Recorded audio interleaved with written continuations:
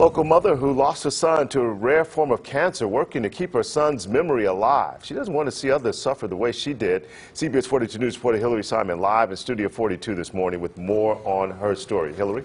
Art, well, she sure hopes so. You may remember this story, a young boy who dreamed of being a firefighter and had a strong connection with the Leeds and Irondale Fire Department. Shelton Waldrop passed away in February at the age of 17 after a 3-year battle with cancer.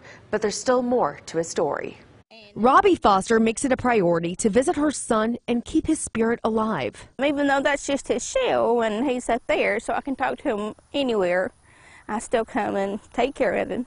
Shelton Waldrop lost his battle to a rare form of cancer called sarcoma, a disease that has a low mortality rate and that is commonly hidden deep in the body like bones or tissues.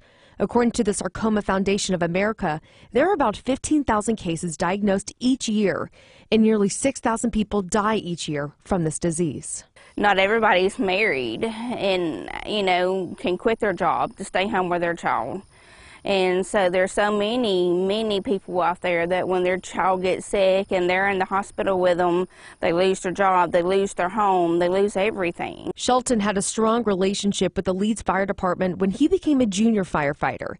They even gave him a proper firefighter funeral. Shelton was like my little brother.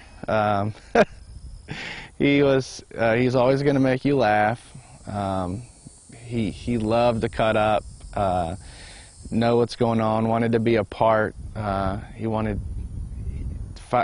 firefighter was absolutely one of the most important things to him outside of his faith. Shelton's hard-fought battle is still remembered by those he left behind. So this Sarcoma Awareness Month, they're thinking of him and other families who are going through this. Things that Shelton's family had to go through that may not have the support system that they had. Just hoping to bring awareness to more people. It's heartbreaking to pray for your child to pass away and not suffer as a mother. I have 17 sweet years of Shelton.